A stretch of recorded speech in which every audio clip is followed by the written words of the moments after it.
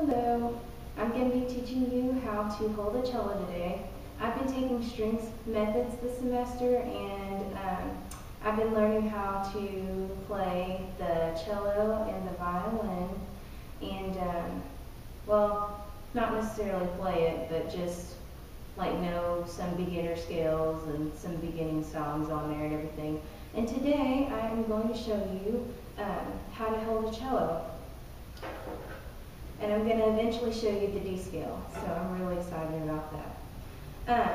At the bottom here, there's a metal little beam that sticks out, and this is called an end pin, and you adjust it, and it pulls in and out, and you just tighten it with a little screw on the bottom, so that way, yeah, you adjust it to whatever height that you feel comfortable whenever you're sitting the cello down in front of you to play.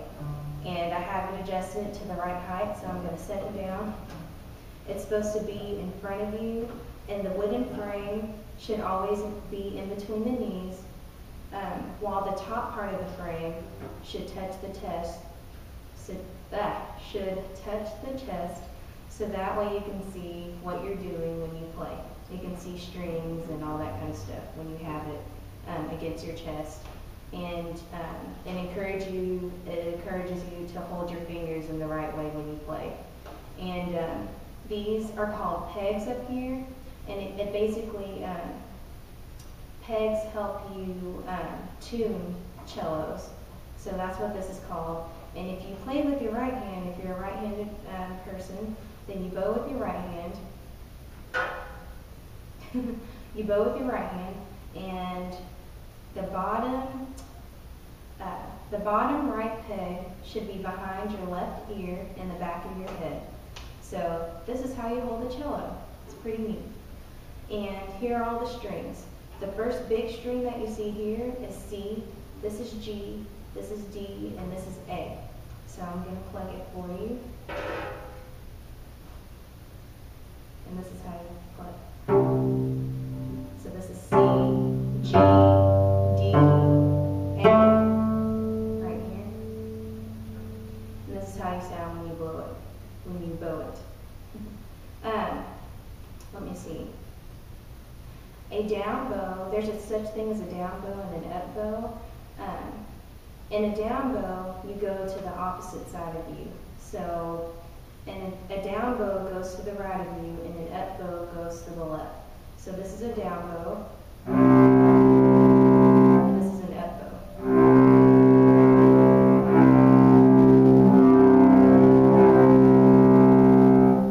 And so whenever you're teaching a string player, or you see string players play, they are required to do like the same kind of bowing within their sections. The cello section has a certain bowing to do. The violins and violas have certain bowings that they have to do whenever they play scores and everything. So it's pretty interesting to watch them play. It's so beautiful. It's such a beautiful thing to see a section in an orchestra or a school band play as one.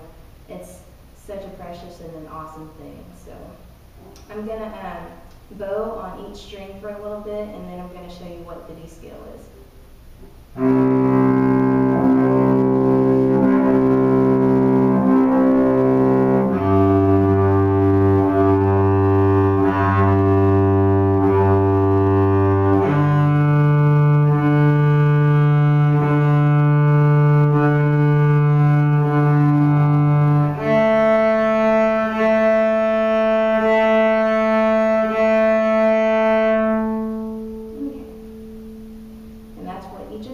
Sound like, and each of them have a different timbre.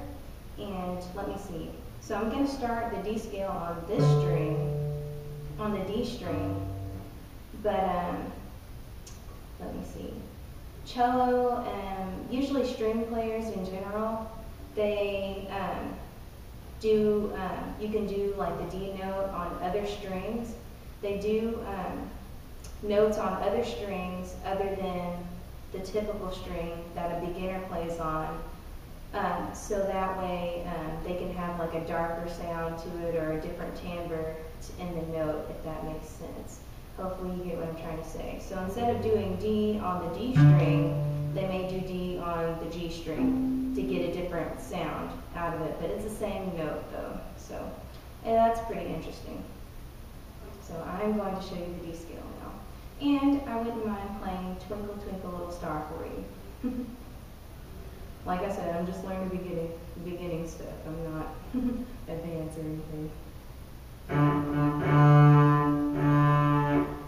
And find D.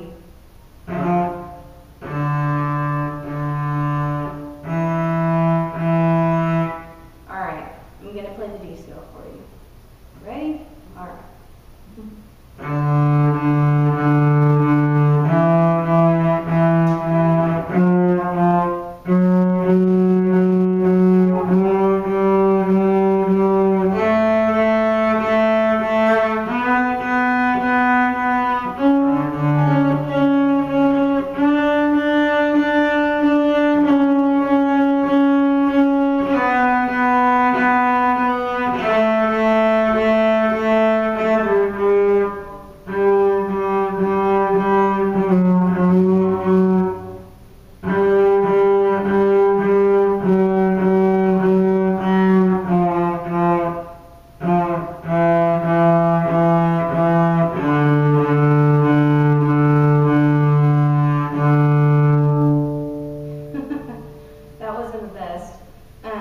Let me see.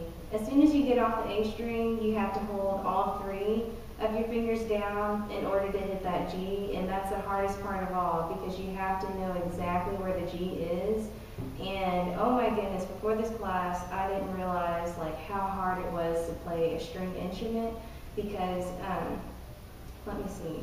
It's not like a keyboard, it's not like a guitar or piano. You know, you have fret lines, you know, on a guitar, and a piano, you can always tell where the notes are because there's one note per key. But on a string instrument, unless you have a piece of tape somewhere taped on this board, on the blackboard right here, then you don't know exactly where the notes are and where the notes fall on. So it's easy to get out of tune if you don't have a good ear. Luckily I have a good ear. But yeah, it's easy to either get out of tune or not know where your notes are. I guess I'm sure that a regular string player can tell you that that they know where each note is over time and over, you know, practicing that for a while and putting your fingers back and forth and there in the same spot and everything like that. So I thought that was pretty interesting. I'm going to try Twinkle Twinkle Little Star for you right now.